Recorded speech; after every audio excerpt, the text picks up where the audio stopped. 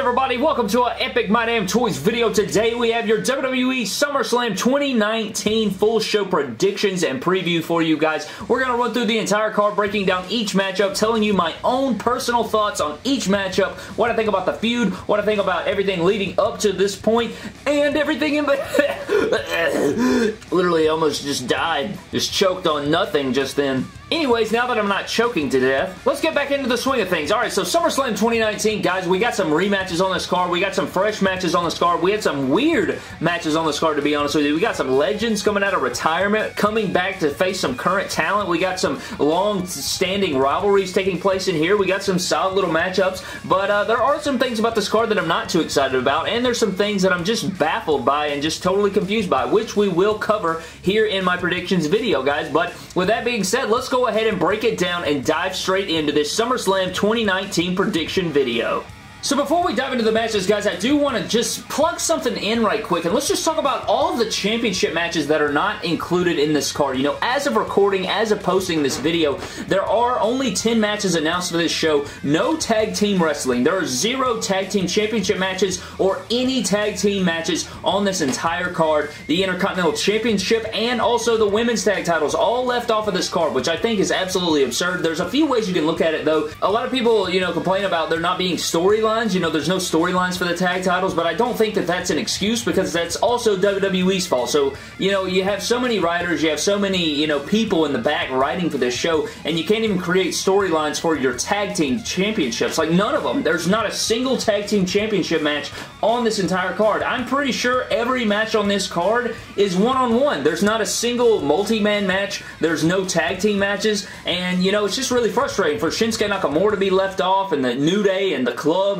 and the newly crowned women's championships. You know, I do think, however, that before this show takes place on Sunday, I do think that 1 or 2 of these will be placed on the pre-show, you know, just like a quick matchup. You know, that happened to Shinsuke and Finn Balor. Remember when Shinsuke took the IC title off of Finn Balor at the last show? So, I mean, anything is possible here, but I just wanted to plug this in, how I thought that was absolutely crazy. I thought that they would add more matchups, but even today, they still haven't added them, and so expect some of these matches to take place, but I did want to plug it in here and just take notice of how many titles are left off, and there not being a single tag team championship match. Also, to point out the fact the Big Dog is also left off of SummerSlam. Alright, is Vince McMahon okay? Is he, like, taking prescription drugs, Medicaid? Like, what the hell is happening? The Big Dog is left off of SummerSlam? What the hell is happening?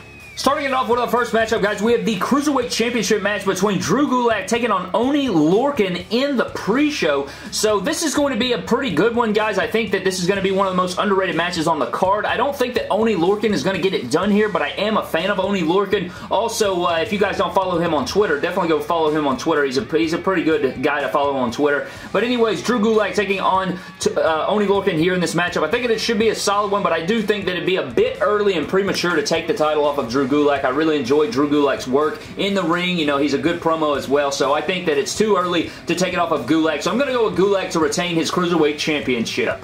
Next up, guys, we have my boy Kevin Owens taking on Shane McMahon in a singles match, and if Kevin Owens does lose this matchup, he will be forced to quit WWE. Very interesting stipulation going on right here, and I have mixed feelings about this. I'm really excited for the match. I think both of these men are going to beat the hell out of each other. Shane McMahon in these types of situations is really, really good, and he's very entertaining to watch. I mean, you could look at The Miz and Kurt Angle and his matches in the past where he's just beating the hell out of each other, and I think that I wish this had a stipulation added to it. You know, maybe they'll get some weapons involved and some crazy spots involved, but you know what? I think that this is going to be very nice. Anyways, getting into what I'm thinking here, guys, I've really loved the promo work by Kevin Owens coming in here. Shane McMahon's played a fantastic heel over the past few months. People have just hated this man for good reason. I have also hated him, and just the promos that Kevin Owens has cut has just been incredible stuff, incredible TV, man. The man is just one of the best talents in the world. When I say it, I mean it, and so this matchup has very good implications in front of it, and I have mixed feelings in this portion of it, where if Kevin Owens loses, he's forced to quit WWE, and so I don't think that they would have him written off television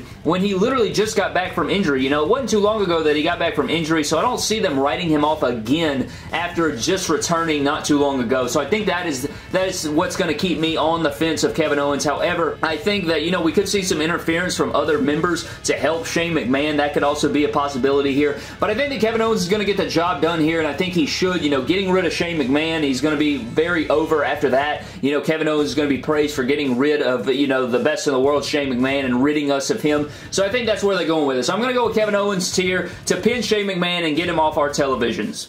Next up, guys, we have a fantasy matchup of sorts. I know a lot of people are looking forward to this matchup. It's a fantasy matchup for a ton of people coming in. We have Trish Stratus taking on Charlotte Flair, and so I think this one is going to deliver. I think these women are going to put on a good showing. I think that, you know, Trish and Charlotte, they usually never disappoint, so I think that they're definitely going to do well. You know, Trish has always looked good in her matches, you know, ever since, you know, fully getting away from being a full-time performer in WWE, so I think that she is going to deliver. I think Charlotte will also deliver, and so it's going to be an interesting matchup. I think that their styles will clash very well here in this ring at SummerSlam. However, I do not really care about the matchup. You know, I'm not going into it looking forward to it at all. I'm just not invested into it at all, even though, you know, I think that the match will deliver. Just going in, just straight up based off of just a one-on-one matchup, I think it'll be good, but however, just storyline and stuff of that nature, I'm just not bought into it. So, I think I'm going to go with Charlotte winning here. I think it's, you know, fairly obvious. You know, Trish Stratus, the legend, putting over the up-and-coming Charlotte. I say up-and-coming, but she's like an 80-time champion. So, you know, she's going to put over the younger talent in Charlotte and sort of hand over the torch, if you will, if the torch hasn't already been passed, you know. But anyway, Charlotte Flair will defeat Trish Stratus. Next up, guys, we have the male version of this sort of fantasy matchup, if you will. If anybody's fantasizing about this matchup, I don't know what kind of drugs you're on. But anyways, we have Goldberg taking on my man Dolph Ziggler right here. And I really, you know, guys, I mean, this is just, you guys know how I feel about this. We have Dolph Ziggler, you know, one of my favorite wrestlers, and I just see him, you know, getting destroyed in this matchup. He's going to be disposed of in like 3 or 4 seconds. It's going to be a very sad situation for Dolph Ziggler in this matchup. I just don't see it being competitive at all. I think it would be really fun to see them, you know, have a competitive matchup going back and forth, telling a good story, and ultimately having Ziggler defeat Goldberg. I think that would be epic, you know, thrust Ziggler over the top. But I just don't see it happening, guys. You know, Goldberg really wants to make up for his terrible matchup at Super Showdown in Saudi Arabia. So I think that he's going to get disposed of, and I think it's going to be a spear, a jackhammer, 1, 2, 3, and it's over. However, I'd love to see a competitive matchup. Just don't see it happening here. I'm going with Goldberg, even though I'm going to be, you know, just supportive of Ziggler. Maybe they'll shock me. I highly doubt it, though. But one thing I wanted to add real quick, I know I've covered it before, but I wanted to add it real quick for those of you who haven't heard it. You guys know that Goldberg once buried Kevin Owens, right? He buried him, won the Universal Championship. Well, last show, or last pay-per-view, didn't Kevin Owens bury Dolph Ziggler in like 4 seconds with one stunner? So why in the hell would we believe that Goldberg won't absolutely mop the floor with Ziggler? It's just something to think of from a logical standpoint. But anyways, we had The Miz and Shawn Michaels mixed up in this thing. Then out of nowhere, here comes Goldberg. I guess the rumors were true. We're getting this matchup, and I think Ziggler will get crushed. I'm going with Goldberg. Next up, guys, we have my boy Finn Balor taking on The Fiend in his debut. Bray Wyatt returning with that new gimmick. Everybody's super hyped for it. I'm super hyped for it. However, what I'm not hyped for is my boy Finn Balor getting absolutely crushed here. So not only does my boy Ziggler get crushed, but my boy Finn Balor going to get crushed in this matchup. I don't think this is going to be very competitive, guys. I really think that Finn Balor will be buried in this matchup. It'll be a very quick one. It'll be one of those bathroom break matches between main event matches. You know, between the championship matches, this match will take place, I'm sure. Bray Wyatt will destroy Finn Balor, and I think the rumors are that he's supposed to be written off television, so Finn Balor will be written off television, and then he'll return later on, apparently supposedly turning heel, joining the club or something. That's what the rumor mill says, but who knows about that, you know, but I do think he is going to be taking time off. He's going to get buried by Bray, and then on his way, take a little time off, recuperate, get ready, and come back, and so that's very disappointing. It does suck. I would have loved to see the Demon versus The Fiend. However, I'm glad that we're not getting the Demon, because that would mean that it would be losing here to The Fiend, and while everybody's hyped up on The Fiend, I'm hyped up on the Demon. I love the Demon gimmick, and I think that it should be protected. I think it's smart to keep the Demon and The Fiend separated. Maybe come back to this matchup at WrestleMania. That would be pretty cool. Have the Demon versus The Fiend. Now that's where your money is. Having Finn Balor get his redemption as the Demon and finally defeating The Fiend at WrestleMania. That's how you book it, and so hopefully that is what takes place here, but I do think that The Fiend Bray Wyatt will win here over the man Finn Balor, and that is what I'm going with. Next up, guys, we have our first Women's Championship match of the night. We have Ember Moon taking on Bayley for the SmackDown Live Women's Championship. These are two of my favorite women in all of WWE. Two super talented in-ring performers between the two women going on. I'm super excited for this one. I think these women are going to tear the house down. I think this will be the best women's match of the night, one that I'm very much looking forward to. Hopefully, they give them time, they let them go, and they let them have a good matchup. And to be honest with you, I would love to see Ember Moon capture the SmackDown Live Women's Championship. While I love the way they're booking Bayley right now as far as a champion is concerned, I want her to keep winning, keep up that winning streak after having a terrible last year. So then again, I think I want Bayley to win here, though I love Ember Moon. Then again, on the other side, you have Ember Moon, who has been treated like trash since coming to the main roster. So, I mean, you have some give and take. You have both of them having pretty good redemption stories, but I think for now, the best thing for Bayley is to win here. I think I'm going to go with Bayley to retain the SmackDown Live Women's Championship in a really good matchup, one of the matches that I'm looking forward to on this card the most, and so I'm going to go with Bayley to defeat Ember Moon in a really good matchup.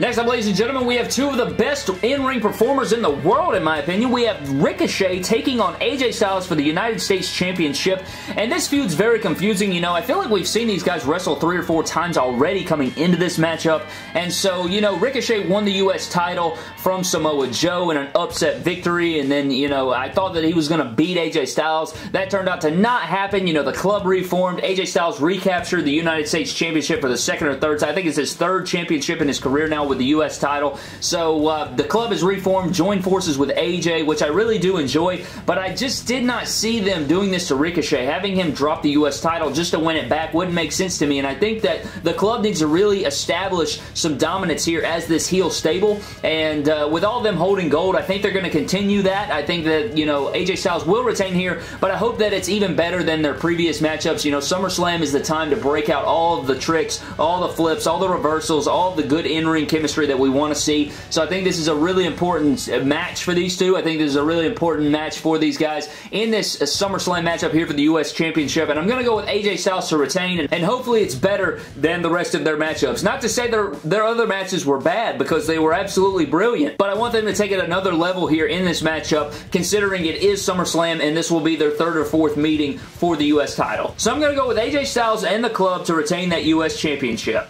Next up, guys, we have a submission match for the Raw Women's Championship between one of my favorite women in all of WWE, Becky Lynch, defending her title against Natalya here in a submission match. Should be pretty interesting. I've actually had a lot of people tell me that they think there's going to be a Montreal Screwjob finish to this matchup, which would be absolutely terrible considering they've done that 2 or 3 times since the Montreal Screwjob. They may have even done it more times than that, but hopefully they don't pull that. I really don't think they should, but I think Becky will retain here. I think she should retain here. She's going to make Natalya tap out to the disarm her, and I think it should be a decent little matchup. You know, nothing too crazy, nothing too immaculate, but I think it'll be overall a solid one between Becky and Natalya, but I am going to go with Becky. I didn't think that Natalya was the best matchup for her here at SummerSlam. I also thought about maybe Ronda Rousey returns. I thought about maybe Ronda Rousey comes out. You know, SummerSlam's a big show, so, you know, big surprises usually happen at this show, or some big crazy things at the end of matches happen, so maybe Ronda Rousey returns and costs Becky Lynch the championship,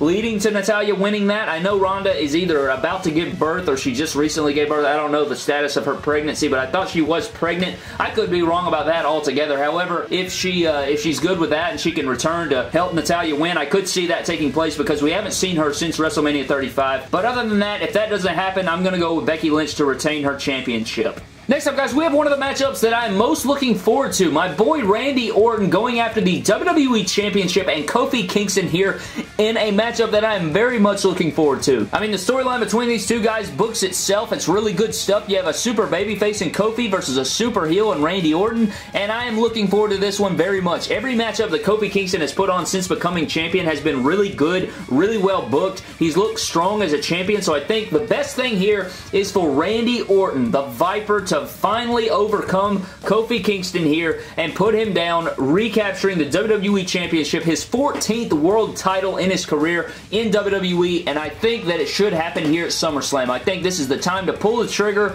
and it would be epic. You could force Randy Orton into a super heel role. You know, he was a babyface when he won it back in 2017, and it wasn't a very good run because he was babyface, so maybe they should switch it up here as a heel, have him recapture the championship, and book him the right way that they should have in 2017 as a heel, but he was a babyface. It was just not good stuff, so they should have Randy Orton capture the WWE Championship in a really good matchup, telling a great story between the two. Find this man a good babyface going into the end of 2019. My first pick will be Kevin Owens after, you know, sending Shane McMahon away, and then you have Kevin Owens versus Randy Orton going into the end of 2019. But you never know. You know, it seems like they're really booking Kofi really strong in his championship run, so I think that anything is possible, and I would not be shocked if Kofi Kingston overcame Randy Orton here at SummerSlam, but I'm going to go with Randy Orton, my boy, going to capture that WWE title, and it's going to be good stuff. And for our main event, ladies and gentlemen, we have the Universal Championship match between Brock Lesnar and Seth Rollins. Brock Lesnar, of course, cashing in on Seth Rollins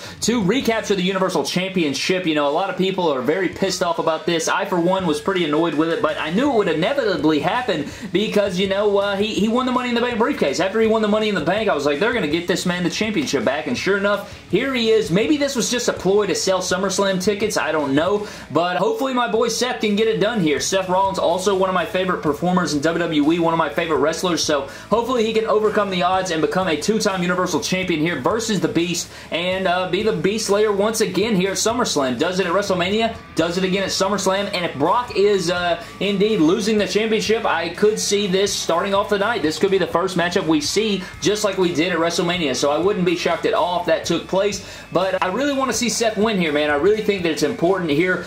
Give him the title back, have him go on a better run than he did. You know, they had him feuding with Baron Corbin, Trash Corbin, of all people. You know, he had to beat him 3 or 4 times, and that just doesn't make for a good championship run. They had him with Becky Lynch doing this boyfriend-girlfriend angle that nobody liked. I mean, my God, man, just book him strong like you did Kofi Kingston. I know Kofi Kingston comes out and throws pancakes, and everybody can't really take him seriously as a champion, but I think that they could do the same with Seth, but not make him look like such a jackass. So, I'm going to go with Seth Rollins, man. I think he could win. I wouldn't be shocked if, you know, there was some Trash Corbin interference. We haven't seen Trash Corbin since he lost that most recent matchup to Seth Rollins, right? He's been left off of TV. We may have seen him once or twice. However, I think that Trash Corbin's getting repackaged in some sort of deal. Maybe Paul Heyman has something to do with it. I'm not sure, but I'm going to go with Seth Rollins to reclaim that Universal Championship and ending SummerSlam on a high note, and I don't know who the hell would be in line. You know, another thing, guys, Roman Reigns is left off this card, which baffles my mind. I know we were doing the mystery angle, and then it turned out that it was Rowan,